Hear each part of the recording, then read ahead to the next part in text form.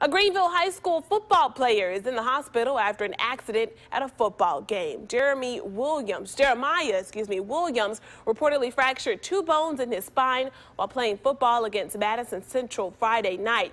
He is now at a Jackson hospital. His family and friends hosted a vigil this weekend to pray for his recovery.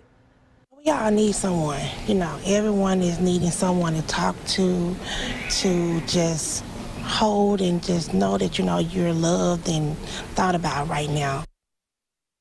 At last check, Williams is in critical condition. Governor Bryant released a statement about the player's injury. It says, in part, "It is my prayer the good Lord will put his healing hands on this young man, his family, and community. The entire state of Mississippi is rallying behind you, Jeremiah."